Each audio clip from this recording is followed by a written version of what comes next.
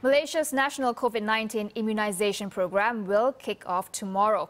First in line to receive the Pfizer-BioNTech vaccines are Prime Minister Tan Sri Muhyiddin Yassin and Health Director General Tan Sri Dr Noor Hisham Abdullah alongside frontliners. The question now centers around how to implement the program in an effective, sustained and equitable manner. Health Policies Specialist Dr Khor Swee Kheng underscores three main hurdles to keep an eye out for. In the micro sense, there were several hurdles in front of us. Firstly is to ensure that those vaccines are safely transported out to the 605 vaccination centers distributed across Malaysia.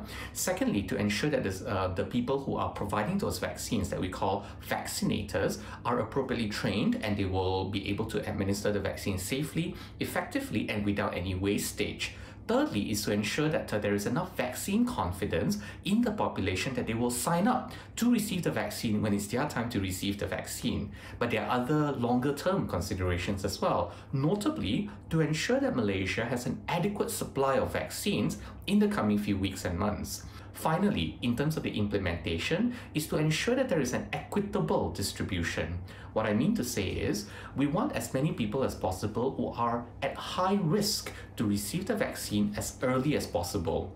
There will be a period of time where everybody lobbies to become a frontliner. Everybody believes that they should be front of the queue. Then the government will have to make a very difficult decision. Should teachers be prioritized over media workers, or should media workers be prioritized over senior citizens, or should senior citizens be prioritized over supermarket workers? And these are all important stakeholders and important population groups to make these decisions about which group goes first. We need a framework, and that framework needs to be built by the government so that we can appropriately prioritize the population groups who should receive the vaccines first. These are the micro elements of the implementation.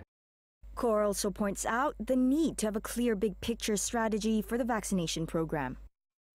At the moment, it is still not immediately clear what are the strategic outcomes of the vaccination program. We know that we need to get as many people vaccinated as quickly as possible, but how does the vaccination program tie in with the entire public health response? The pandemic response cannot just rely on the vaccination program, because testing, tracing, isolation strategies and healthcare are equally important components of the pandemic response. And the second component to consider whenever we're looking at the vaccination program is to look at what are key performance indicators, or KPIs, or you can call them metrics to measure success. How do we know that the vaccination program has been successful? And there could be some criteria, for example, the number of people who've been vaccinated, a documented drop in the number of cases and infections, fewer admissions to hospitals, and so on. So these are metrics of success that at some point we need to clarify for ourselves so that we can measure the success of the vaccination program. Touching on the issue of vaccine confidence, Dr Khor says while about 60 to 70% of Malaysians are ready to accept the vaccines, continuous efforts and communication must be carried out throughout the entire immunization program.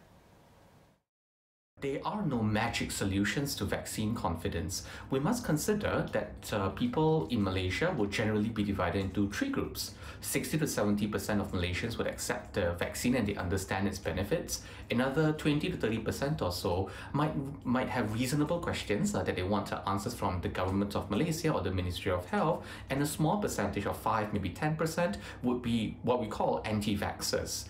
For the first group is to continue to reassure them and to provide information to them so that they can make good and informed decisions. For the second group is to reach out to them with appropriate education mechanisms so that they will be receiving the information that they need at a time when it's suitable and convenient for them in a language that they're familiar with, through a format and a medium that they prefer, and using personalities that they trust. And for vaccine confidence as well, we may need to consider legal remedies for some of the anti-vaxxers out there, especially those who are spreading false information. But not just education, public examples, for example, the Prime Minister of Malaysia is getting vaccinated. This is bringing Malaysia in line with the practices of other countries where their leaders have also been vaccinated. When Tan Sri Muhyiddin Yassin receives the vaccine tomorrow, that will be certainly a shot in the arm for vaccine confidence in Malaysia.